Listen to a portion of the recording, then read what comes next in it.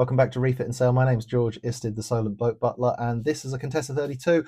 I am in the middle of a fairly big refit, but I thought I'd do a special video just about how to service Blakes Seacocks.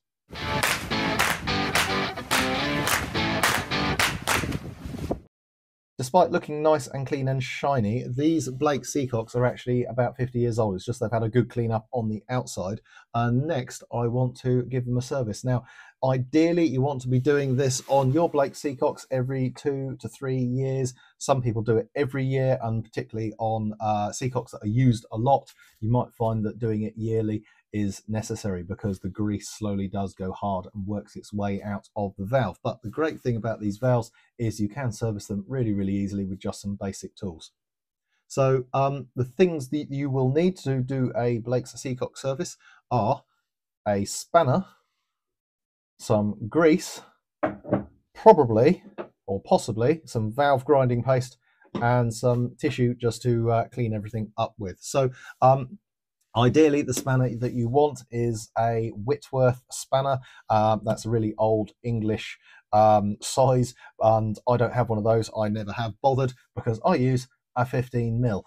So a 15mm spanner will fit normally absolutely fine. In fact, this is a special Seacock spanner that I have made. You can see it's a normal size spanner, but it's been cut in half because sometimes when you're working on Seacocks, they're in really difficult places and you need to get the spanner tucked in around bulkheads and what have you. So having a special Seacock spanner, which I keep with my pot of Seacock grease, just makes the job easy. So what you need to do to get started is disassemble your Seacock. Now, I've already done that one and my microphone wasn't recording, so I'm now recording the one which is slightly further away. So apologies, you're a little bit further than ideal. So these will have a lock nut, and that lock nut is normally located under the flange kind of here on the older style Blakes.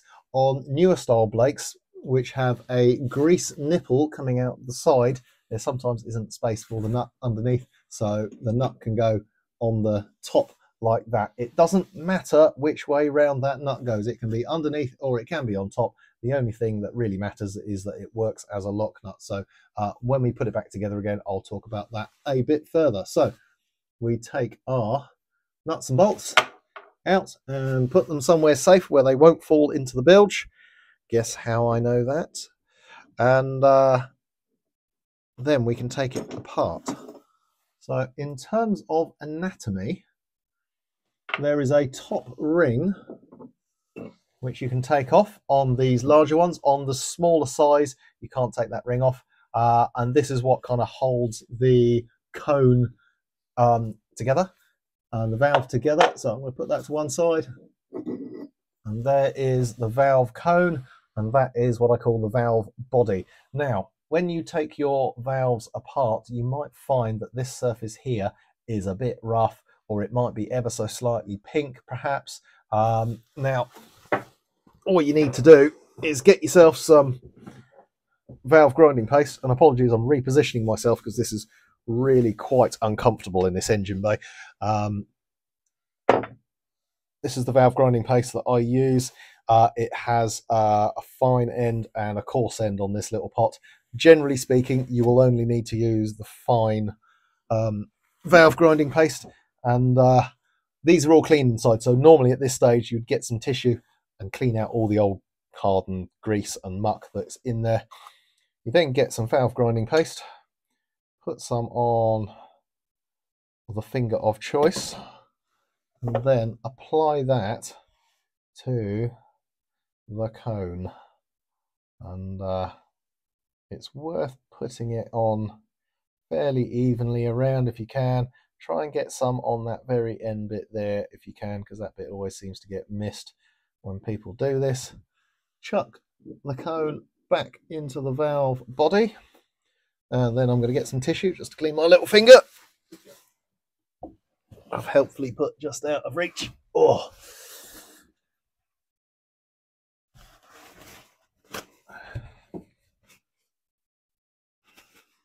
Then you want to work your valve back and forth evenly, if possible, to get that valve grinding paste to do its job. So I'll do a couple of full rotations to start with, just to kind of make sure the valve grinding paste is kind of evenly distributed, and then give it a good wiggle.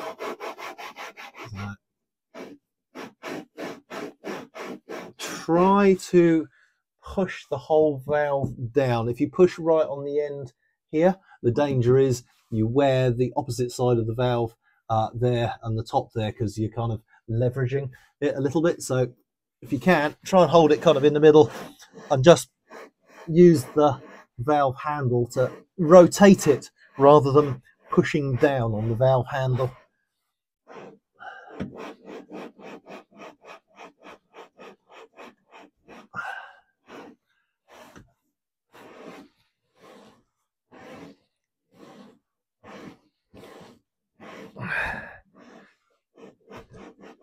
And if your valves aren't too badly scored or damaged, it shouldn't need too much grinding. So I'm going to take that out, give it a little wipe off with some tissue, and then see what it looks like. Well, I should be down to nice, relatively clean metal.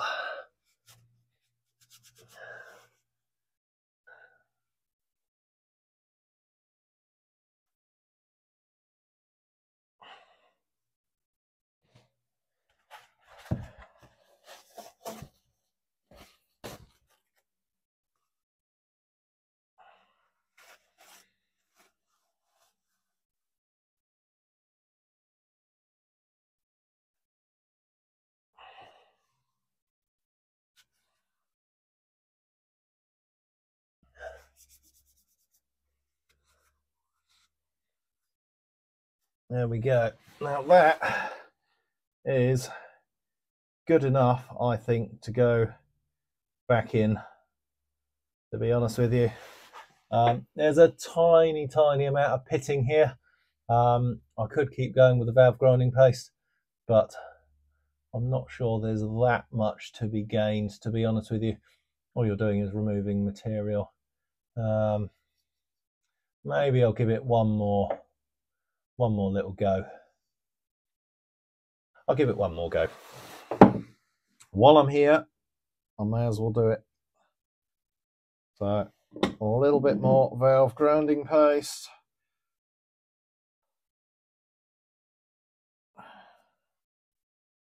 Not putting a vast amount on.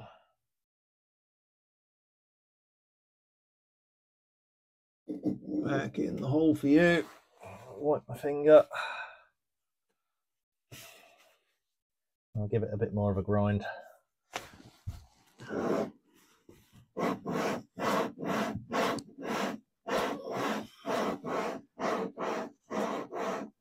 apologise if I'm in the way of the camera, but there isn't a lot of space in here.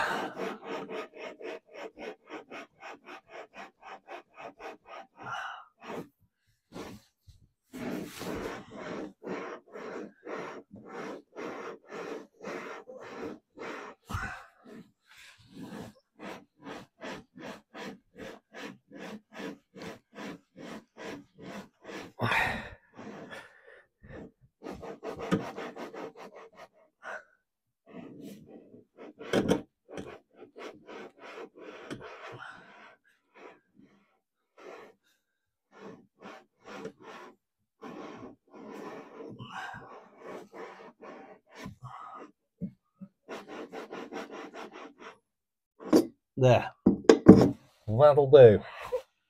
Right, I'm going to give that a clean, and I'll show you what it looks like afterwards.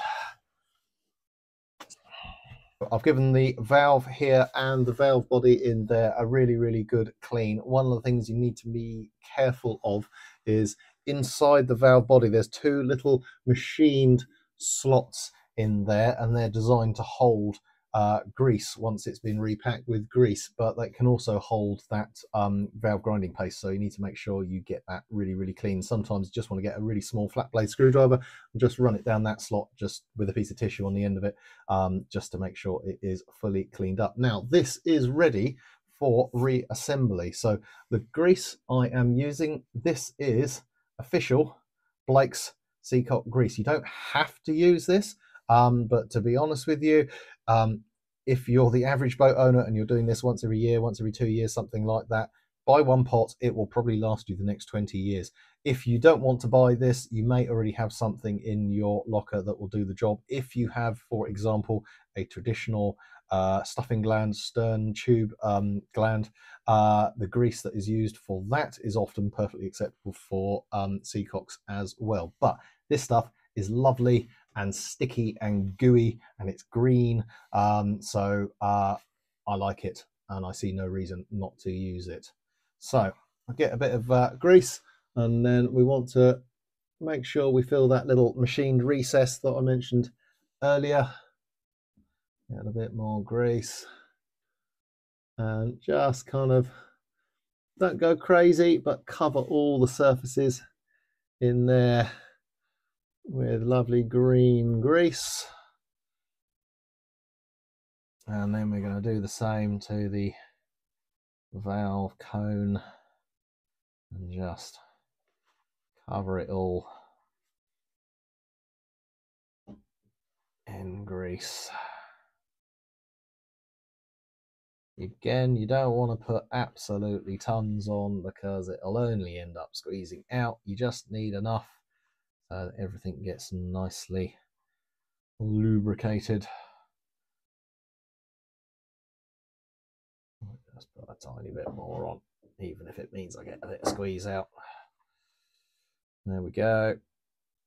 And the only other place with that cone in that you might want to put a tiny bit of grease is on the underside of the retaining ring, because this runs against the top of the cone. So normally when I've got a little bit of grease on the finger, I just kind of rub that on the inside, put a tiny amount on there, and then everything kind of remains,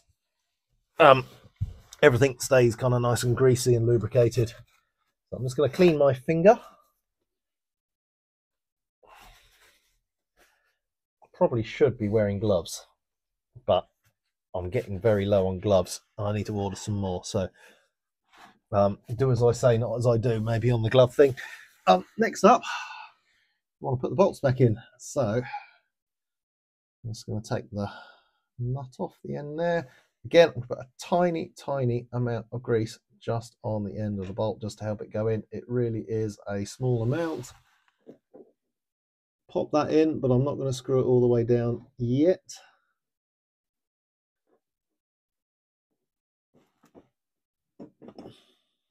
Get the other one.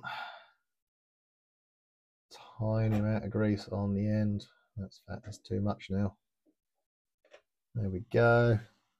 Pop him in there.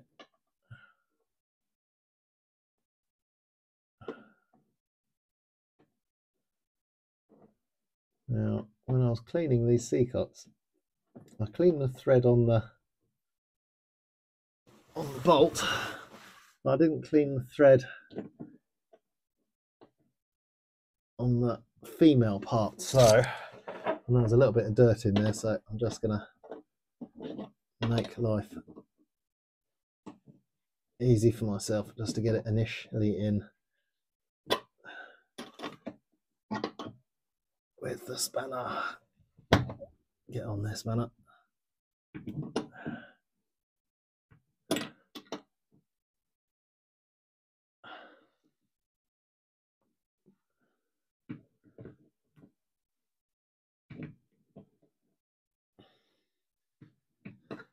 There we go, and we're just going to do this up until it's just touching the top plate.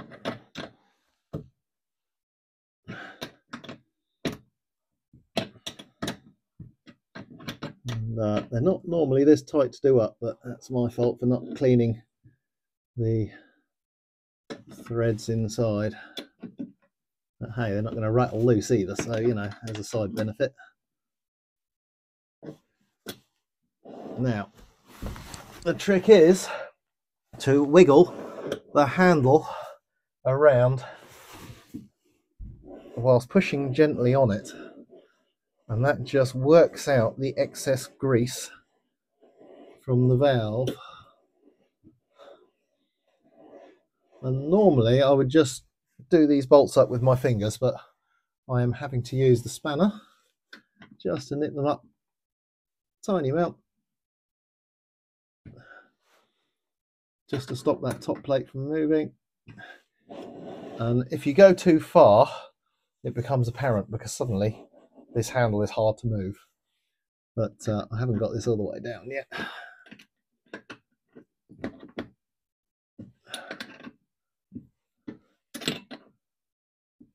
There we go, that's just touching now.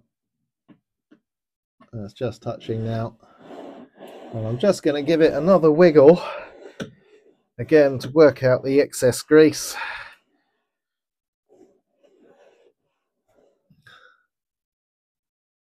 That top plate has not become loose, so I think that is probably done up enough.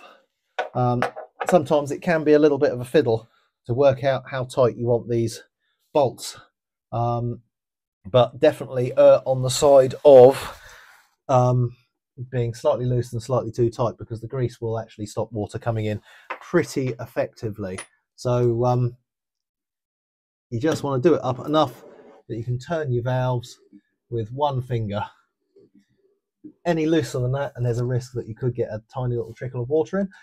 Any tighter than that, well, you're just making life difficult for yourself when you want to turn the valves on and off. So that is pretty good. So the locking nuts can go on, and ideally without dropping them, as I have just done.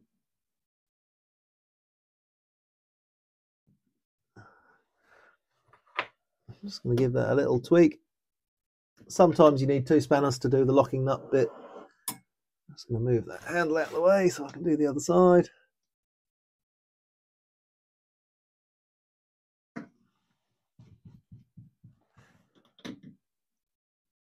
There we go. And always, after you've done your locking nuts, check it again that it hasn't gone either too loose or too tight. But that is absolutely perfect. So there you go. That is how to service your Blakes Seacocks. There is one very, very important thing to remember. After you've launched your boat, check your seacocks. And if you've had them all apart, there is always that risk that you haven't done them up quite tight enough and there a tiny trickle of water may come in. It won't suddenly start gushing in. It's not like a major emergency. If you have a tiny trickle, just get your spanner, take the lock nut off, just tweak it up ever so slightly, and that should stop the leak. And yeah, that's it. So enjoy your Blakes. They are fantastic seacocks. There's a lot to be said for these old Blakes that are made from bronze. The newer Blakes, which are made from DZR, are almost as good. Just the materials are slightly inferior. They're corrosion resistant brass rather than bronze. But either way, it's a good seacock. They're easily serviced, and there's no excuse not to do it, because it is as simple as that. Thanks for watching. I'll see you next time.